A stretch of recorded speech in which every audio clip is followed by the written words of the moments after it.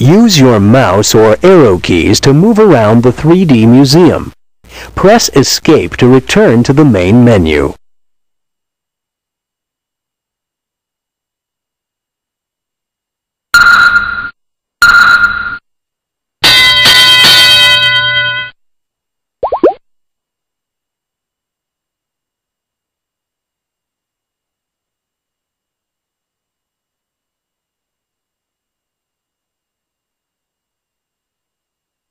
The sea fan may look like a plant, but it is really a collection of thousands of tiny animals which are closely related to corals and jellyfish. These animals live in polyps that are attached to branches made of a skeleton-like material. The branches of a sea fan are usually pointed in the direction of water currents carrying plenty of microscopic food on which the sea fan polyps feed. Anemones look like gentle underwater flowers. In fact, most anemones are meat-eaters that love to devour small fish and crustaceans. The anemone uses the stinging tentacles around its mouth to paralyze or kill its prey. Then the anemone will draw the animal into its mouth where it is digested over a period of several hours. Most anemones rarely move from one spot. Beginning when they are very young, anemones attach themselves to a piece of coral, rock, or the ocean bottom using a sticky pedal foot. Once the anemone is in that position, it must rely entirely on the food that happens to float by for its nourishment. Some anemones, however, can leap from their position when they are attacked or threatened. Inside a hydrocoral are thousands of tiny animals that feed on microscopic particles floating in the water. Hydrocorals are members of the large family of animals known as Cnidaria. These sea creatures have stinging cells in their body which are expelled when they make contact with another surface. Anemones are a common sight in tide pools. They feed on the numerous small fish and crustaceans which make their home there. When the tide goes out, anemones seal themselves up so that they don't dry out in the air. As soon as the tide returns, the anemone opens back up. Coral animals can only grow in warm tropical seas where there is very little sediment in the water. That is because most corals depend on tiny algae which need lots of sunlight and live inside the corals' bodies. Soft corals are different from hard corals because they do not leave a tough skeletal material behind when they die. This brain coral looks as if it could be a large piece of rock. At night, however, the thousands of tiny coral animals living inside the brain coral will emerge from their polyps to feed on microscopic particles in the water.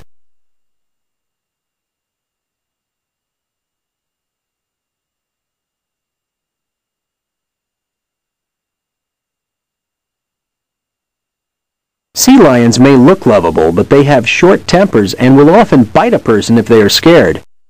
Most sea lions live on rocky coastlines, such as those found in California, where the water is fairly cool.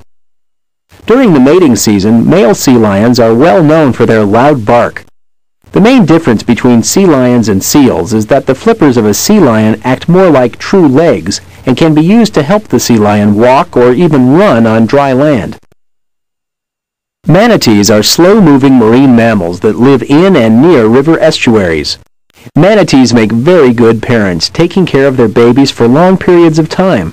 These peaceful animals live on a diet of sea grasses and other types of underwater plants.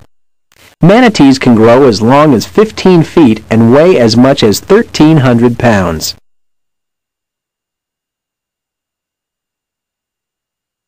Killer whales are intelligent and ferocious hunters. They swim in packs and eat sea lions and even other whales. For many years, people thought that killer whales were man-eaters. This has been proven to be quite untrue, though on occasion a killer whale has been known to mistake a scuba diver for a sea lion. What a performance! When a humpback whale is in a playful mood, it can leap almost completely out of the water, landing with an enormous splash. During the winter months, humpback whales spend their days in tropical waters where they mate and give birth. When it is summer, though, humpback whales migrate to colder waters where they spend most of their time feeding on the abundance of animals floating in the water. Beluga whales, like all cetaceans, breathe air through a blowhole on the top of their head and give birth to live babies. They also have warm blood. Beluga whales spend most of their lives swimming in the colder waters of the Arctic Ocean. Beluga whales are rather slow swimmers and are often preyed upon by packs of killer whales. The blue whale is the largest living animal on the planet. It can reach lengths of 100 feet or more and weights of 130 tons. While blue whales may be giants, they are one of the gentlest creatures in the sea. They achieve their enormous size by feeding on tiny animals known as krill, which they filter through the baleen in their enormous mouths. Blue whales were nearly hunted into extinction by men who turned the blue whale's blubber into oil. Since the 1960s, however, the blue whale has been protected by an international agreement, and the population of blue whales has slowly begun to recover. Dolphins are among the smartest animals on the planet. They swim in groups called pods and love to play. Dolphins are capable of learning very complex tricks, and scientists have shown that they use simple means for communicating with one another. To find their way around the ocean, dolphins use something called echolocation. At frequent intervals, the dolphin emits a small click-like sound into the water.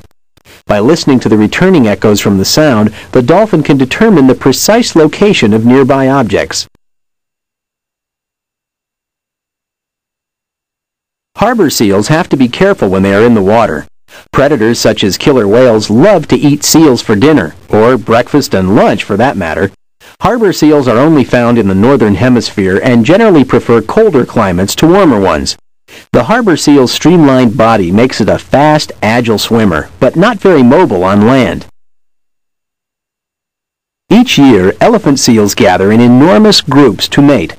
At this time, the male elephant seals will engage in small fighting contests with one another to determine which male is the strongest. The winners of these battles will have the chance to mate with the female elephant seals. The losers must often wait another year until they are larger and stronger before they have an opportunity to mate. These battles can appear quite violent, but usually neither contestant is seriously hurt by them.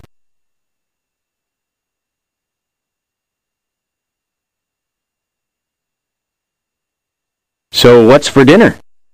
The majority of sharks are not man-eaters, but some, like the great white shark, can be quite dangerous. Most divers prefer to be in a sturdy shark cage when studying these sharks. Sometimes even a shark cage is not enough protection. There have been cases of very large great white sharks that have broken through shark cages. Moray eels spend most of their time hiding in caves. When they are hungry, they will come out and snap up fish, squid, or crustaceans with their powerful jaws. Moray eels have a reputation for being dangerous to humans, but most moray eels will not attack a person unless they are provoked. The octopus can change the color of its skin to match its surroundings almost instantaneously. When an octopus is hunting, it will remain camouflaged until its prey is within reach. Then the octopus will strike out, grabbing its prey with its powerful arms. Once the octopus has caught its prey, it will inject it with a poison from its beak-like mouth. Get away! Get away! The great white shark is one of the most ferocious animals in the sea. It normally likes to eat seals, fish, and even dolphins, but occasionally will take a bite out of a person. Great white sharks can grow up to lengths of 20 feet, though some divers and fishermen claim to have seen great whites that measured as long as 35 feet. These terrifying fish are most commonly found in the temperate waters off of California, Australia, and the Horn of Africa. The white-tip reef shark spends its days patrolling the waters around a coral reef. Many skin divers have been frightened by an overly curious white-tip reef shark swimming nearby, but most reef sharks would never attack a person unless they were surprised or threatened. It's usually not a good idea to wear shiny objects in the same water where barracudas like to swim. Sometimes the barracuda will mistake the shiny object for a small fish and try to take a bite out of you. Barracudas can be found in tropical ocean waters all over the world. Their long, streamlined bodies make them fast swimmers capable of stopping and accelerating quite rapidly. When barracudas are young, they will often swim in large groups, but as they get older, they generally hunt by themselves or in small groups of 2 or 3 fish. The stingray has a sharp, spiny tail that it uses to kill small fish and other undersea animals. To catch its prey, the stingray will cover itself with sand from the ocean bottom, and then remain motionless until an unsuspecting fish or crustacean swims by. Sometimes divers are stung by a stingray that is hidden beneath the sand.